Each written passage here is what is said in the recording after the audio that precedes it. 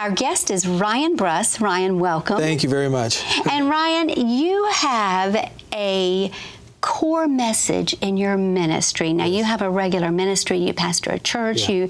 You preach and you evangelize all over the world. And in all of that, you have a core message that is really, really a basic human need for every single person. Donna, you can't be more right. You know, we all need the food and the clothing and the shelter. We all need those things, of course. But the deepest part within our hearts doesn't long for those things. What it longs for is love.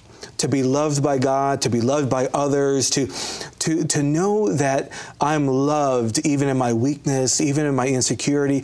But the basic human need is love. And love is not God's personality. It's who He is. God is love. Yes. And so when we tap into the love of the Father, it changes everything. And I want to say to the people right off the bat that God is not withholding His love from you. He loves you with an everlasting love. I mean, He's crazy about us. And the thing that we have to understand is the world will try to pull on us and try to, we've talked before about how even growing up, you know, there are situations in our lives where people try to make fun of us. And, you know, I was a Christian at 5 years old. Yes. And, you know, you go through life and life is hard sometimes. It really is. But when we live in the love of the Father, we can make it through anything. And people don't understand, Donna, the benefits of living loved by God. It just changes us. It changes the way I love you. It changes the way I love myself. It changes the way I love God. And the truth is, we can't ever love others more than we feel loved by God. Yes, yes. And so when we start living love, it changes everything. Yes. There are billions of people on the face of the earth, and there's a quote that you use. I've seen it written. I've heard you say it. That is a wow. It's a wow. Yes, it's by St. Augustine. God loves every one of us as if there was just one of us. And it's powerful. And that's how much love He has to go around. You can never exhaust His love. Yes. There's plenty. Yes. And see, what needs to change is my revelation of His love. His love is at the highest level for you and me, Donna, that can ever be. But why do some people struggle with the love of the Father and receiving love and feeling that embrace of God? They struggle with it because not because God doesn't love them as much as He loves the next person. It's our revelation of His love for us has to change. Yes. And that's why I write what I do and I preach what I do about the love of the Father, to say, hey, let me help open up your eyes to the powerful truth of God's love for us. Yes, and there's a central theme even in the Word. From the time we were little, you said you were born again at 5 years old. Yes. I went to church since I had to climb up the steps, and you know, my mom and daddy helped me up the steps of the church. And there's a scripture that we all learned out of John. John 3:16, for God so loved the world. And that's talking about for God so loved the world all the way before you or I, Donna, were ever even born. He loved us before the foundations of the world. And see, the books of our life, Psalm 139, were written based on His love for us. I mean, that's the incredible thing. He wrote about me because He loved me. And this is what I think about Ryan. This is what I think about Donna. This is what I think about everybody that's watching. And His book is written out of His love for us. And when we tap into those thoughts, Psalm 139, that you know that scripture, when we tap into His thoughts about us, it just changes the way I get up in the morning, the way I interact with people. You don't like me. I'm living loved. God loves me. I mean, it helps us to process through life's circumstances. I think that scripture, for a lot of people, we gloss over it just a touch because it says, for God so loved the world. But you really bring it down, Ryan, better than anyone that I know, as far as, the world, that's right. But me. Yes. What about me? What about those that are watching? Yes. See, the Father is very individualistic. He knows everything about you, Donna, the good, bad, and the ugly about us. But that doesn't change His love for us. He loves you as if you're the only person on the earth. I am telling you, right now, wherever you're at, you can experience the embrace of Father God, feel His love, walk in His love, because you are so important to God. And, you know, the saying goes, beauty is in the eye of the beholder, but we're the one that God's beholding.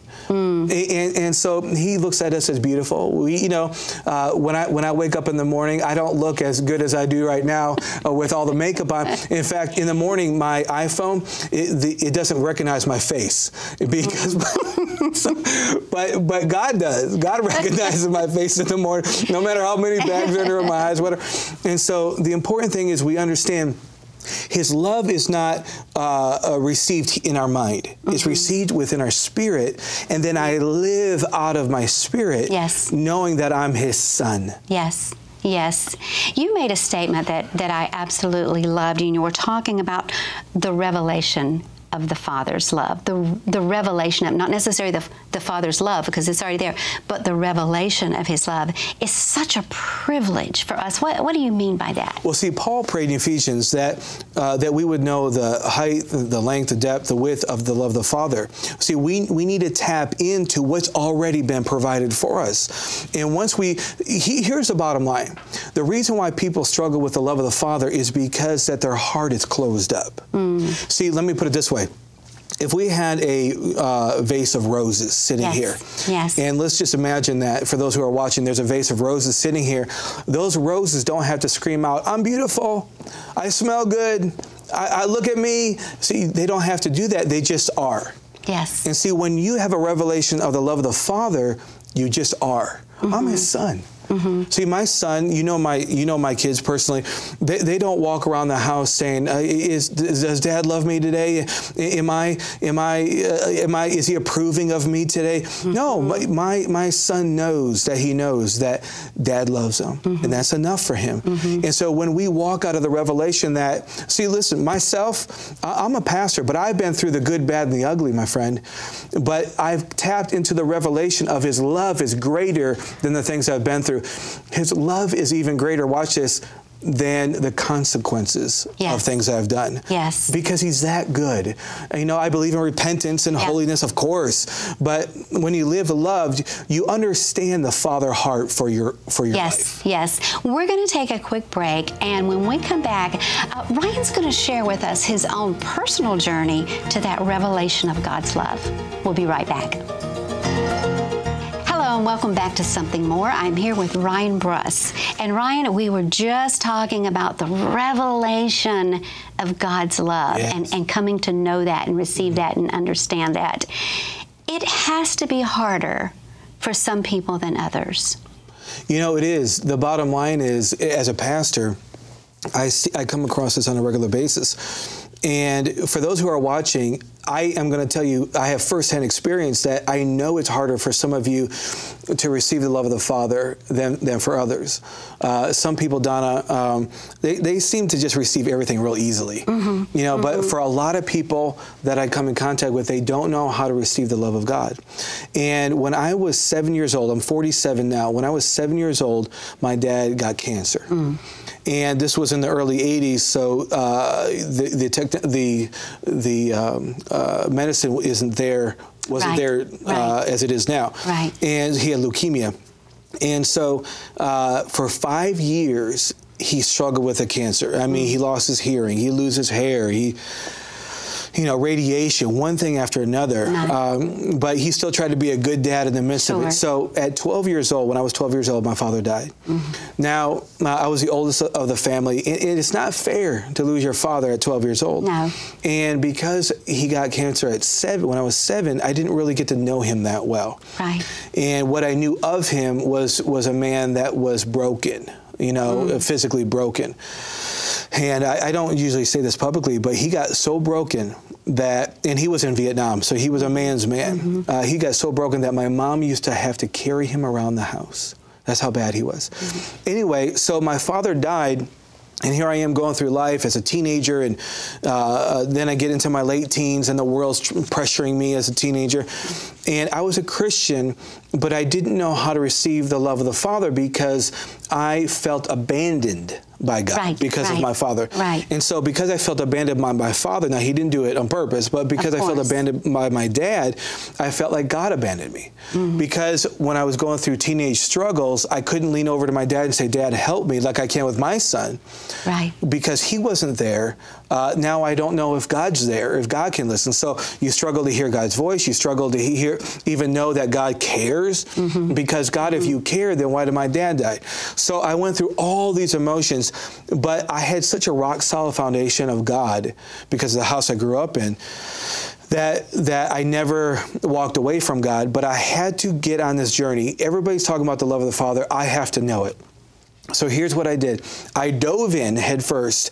I read the Song of Solomon. I read the life of David. I listened to different preachers. I did everything I could to saturate myself in the love of God.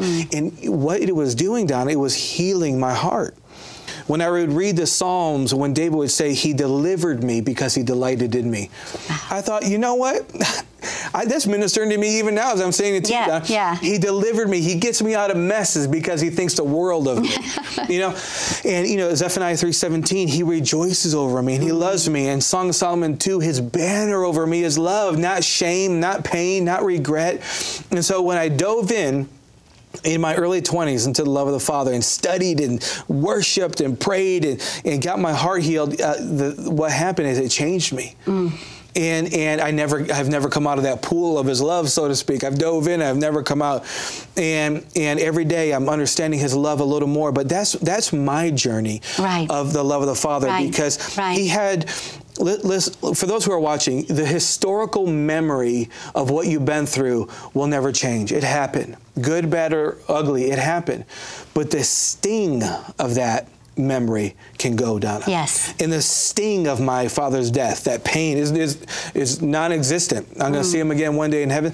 But that sting, that pain, it's been filled, it's been overtaken by the love of the Father. And it's that way with anything in your life. So whatever you're facing in your life that has caused trauma or pain or upsetness or misunderstanding God, God will take that pain and replace it with his love, and it changes you from the end. What happens, the Lord's telling me right now for you, is this is God talking, I literally rewrite history for you. Because his love captivates your heart in such a way that it changes the way you even live your life. Yeah, that happened, and that was a bad thing, but I don't have that pain there anymore. And that's how powerful his love is.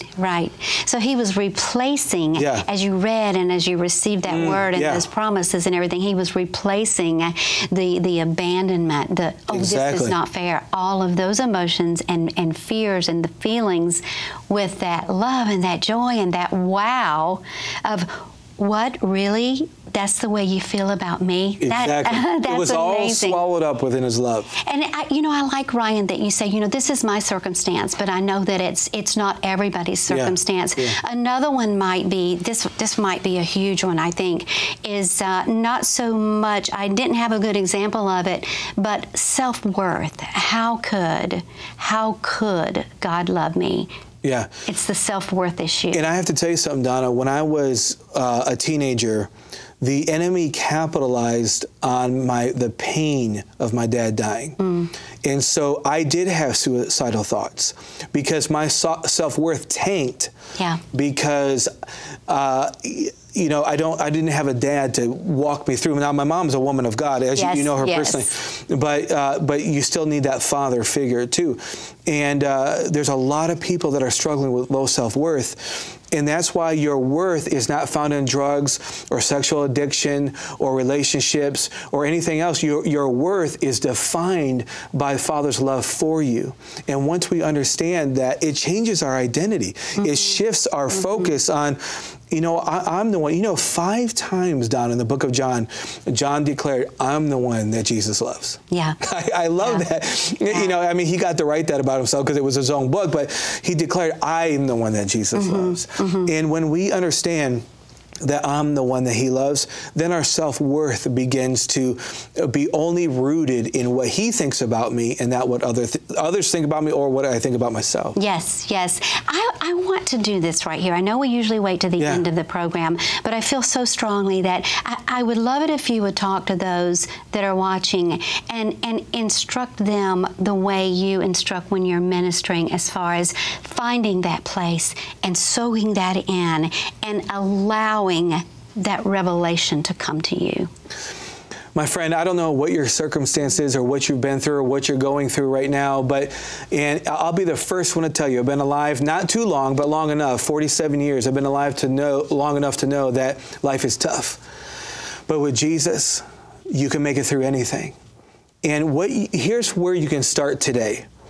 You have to understand the scriptures of how he feels about you and what he thinks about you. The Bible's loaded with scriptures. You can't read the Word of God through your soulish emotions. Well, that didn't work. He doesn't feel that way. Just because you don't feel love doesn't mean he doesn't love you. He loves you with an everlasting love. His love has no beginning and his love has no end. So what you have to do is find a place to get alone with God and say, you know what? My life has been a mess. I know, or I've been through this or I've been through that. Lord, I give that to you. Mm-hmm. I release that to you. And Lord, fill those places, those lonely, I feel loneliness on people right now.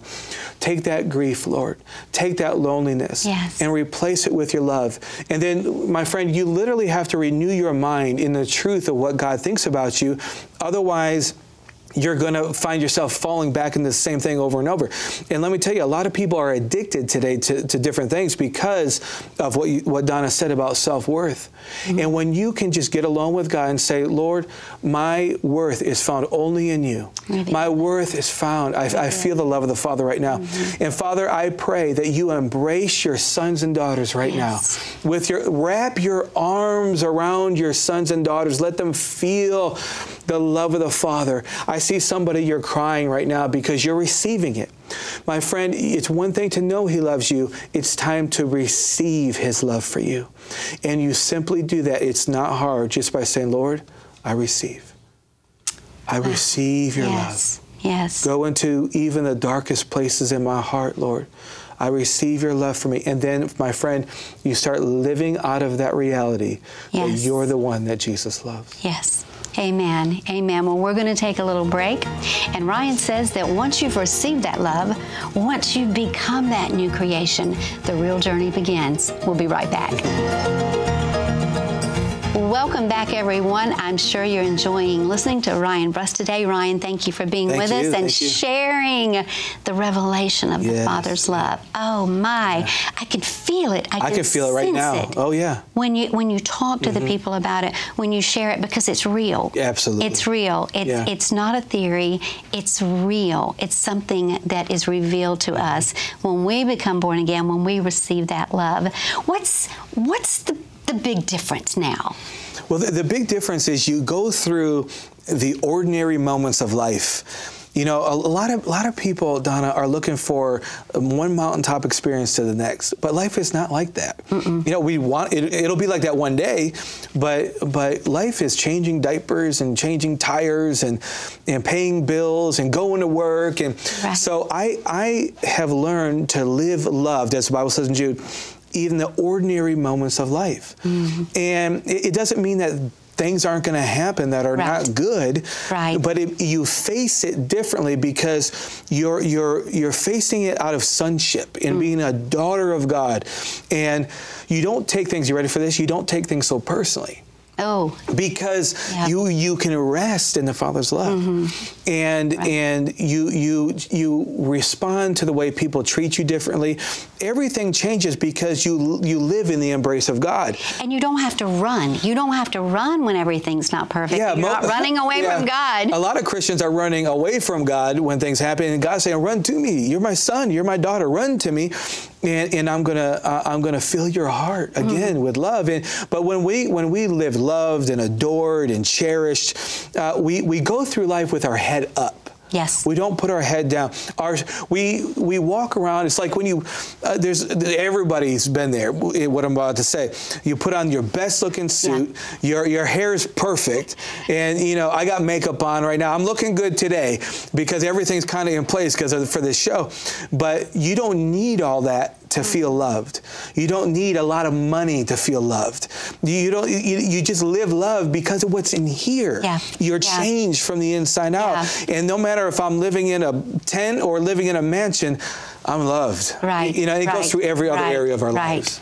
Tell us us about going to a graduation ceremony. Oh, I love this story. Me too. My niece was graduating a couple years ago from high school, and there's about 3,000 people there, give or take, and they made an announcement right up front. They said, please hold the applause until the end, because we have so many students in public school that need to get through. And so, you know, people were behaving themselves, and about the 12th person in, they announced this young man's name. And again, 3,000 people there. We hear in this big auditorium, "That's my boy!"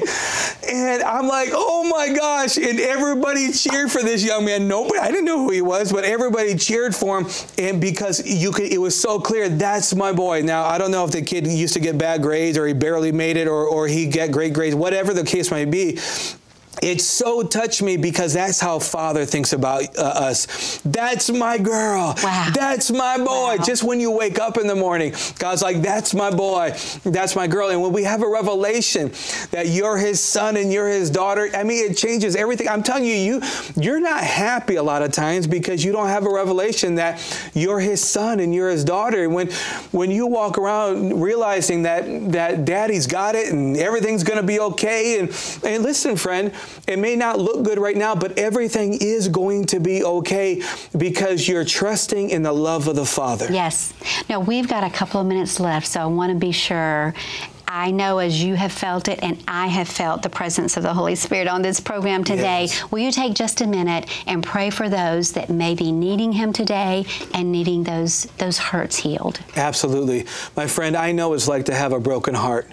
I know it's like to be wounded, to be discouraged, to be depressed. And there's many of you watching that you love the Lord. I mean, you love him, but you struggle with receiving his love in return. It's because there's things on your heart that need to be healed. You're not a bad person. You're not the black sheep of God's family.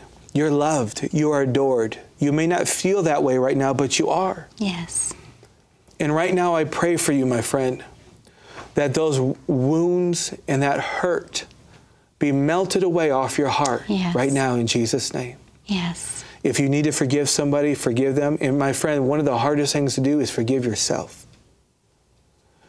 When you don't forgive yourself, you live in shame.